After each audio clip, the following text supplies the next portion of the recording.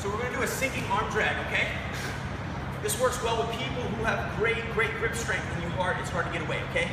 Like I was just saying here before to my team, if somebody's grabbing your wrist and they have a really good grip strength and I can't work my hand away, don't get into a tug of war where you're stepping and you're trying to pull hard. I'm inviting myself to be taken down that way, okay? So what I need to do is, if I can't beat him, I gotta go around it somehow, right? If I can't beat him, I gotta go around it, right? So instead of pulling it back, maybe I'll pull back a little bit. I'll feel he's pulling heavy, he pulls me back. I just drive my hand down to the mat. Now it's gonna lower my level and I can drag, okay? And I'll be invited in for the takedown, okay? Because a lot of times, here, all right, if I push my arm forward, he's like, no, wait a second, I want to push it back. Exactly, he wants something. If I pull it back, he wants this way. But if I go to a neutral area, he doesn't really quite know. It's not as telegraphed.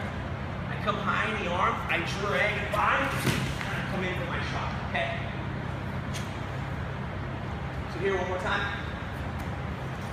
Okay, we'll work the other side now. Here's my wrist. Okay, I'm pulling, I can't get away, I can't get it. All right, now I just sink, drag, and get in on the shot. Get it nice and low, okay? The nice part about it is when I sink my grip to the ground, it lowers my level. I feel like I need to get lower. Granted, it will make him lower as well, but if it fails for whatever reason, I can immediately just start coming back out. He gets a good sprawl, I can come back out to a front head lock. So just keep all your options open. Okay, sinking arm drag.